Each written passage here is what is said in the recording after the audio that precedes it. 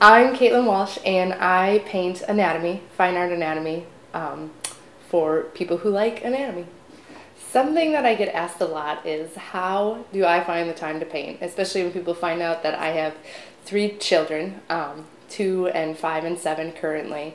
It's a little bit easier now that the 7-year-old is in school, but it's still it's a tricky thing to fit in a hobby that slowly has turned into a career.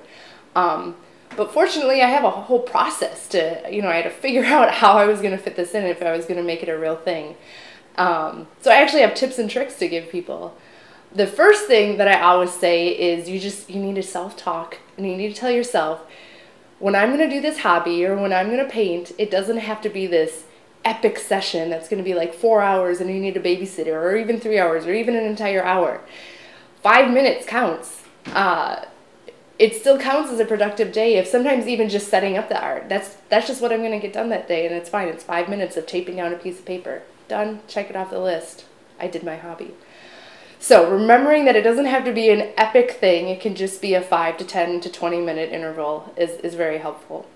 The second thing I always say is you got to have all your supplies in one spot so that it's an easy setup and takedown. This is especially important if you have kids, because quick up, quick down, and the kids aren't going to mess it up.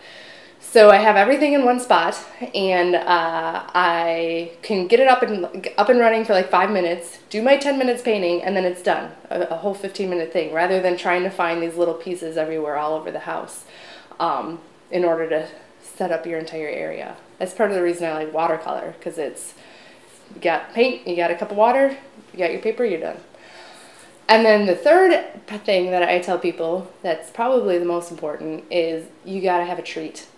Because if my kids go down for a nap and all of a sudden, no matter what my mood was before or how much coffee I had, a nap sounds really great for me too, like the thing that I absolutely need.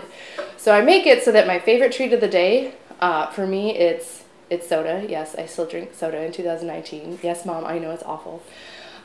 This is actually Sherry Coke right now in this mug. It is not coffee. But I have my favorite treat of the day, and I don't allow myself to have it until I'm set up painting. And that's a thing that if I'm not in bed, it'll make me stay up, or if I'm taking my quick cat nap, it makes me get out of bed because, man, I just want that Mountain Dew.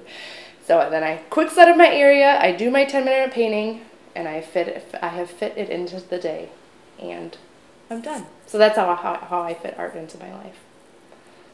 Guilt and art and motherhood go hand in hand, if that's a thing. Every second of every day, there's some level of guilt in my body. I feel guilty when I am painting because I am not spending that time with kids. The only thing that makes it better is now my daughter's painting desk, is right next to mine, so sometimes we'll paint side by side, but then I feel guilty about the 2-year-old. And then when with my kids, the fact that I'm not finishing the paintings that I've promised customers, that I'm not doing my accounting work, that I'm not painting the things that resonate with me and that I actually want to paint, I may not feel guilt, but I feel angst about that. So I think anybody who's following their passion and also has kids is just, a wash in a sea of guilt, and it's something you have to live with.